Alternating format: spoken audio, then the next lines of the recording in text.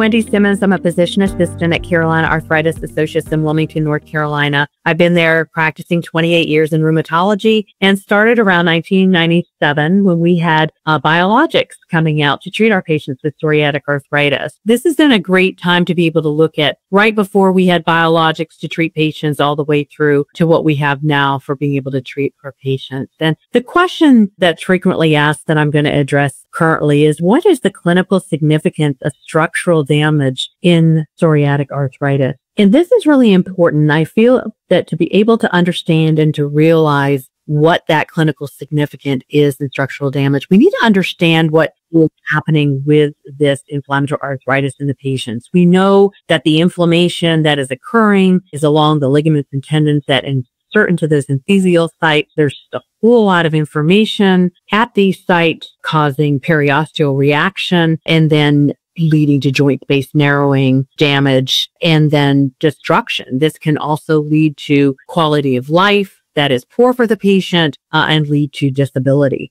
I remember early on in 1997, around that time, one of the rheumatologists was educating me with imaging studies in the practice and showed me this periosteal reaction, showed me pencil in the cup deformities, and actually had a patient where she had the telescoping and loss of that joint, which is referred to now as arthritis mutilans. So when I remember that patient, I'm able to carry that through to thinking about what can potentially happen to those patients that I evaluate in clinic with psoriatic arthritis. Early changes can start as early as 6 months. So we need to be conscientious when we're evaluating our patients when we realize what that clinical significance is of what the potential structural damage can occur. I thank you for listening to this today. I encourage you to visit the RAF website if you want any further data and information. Thank you.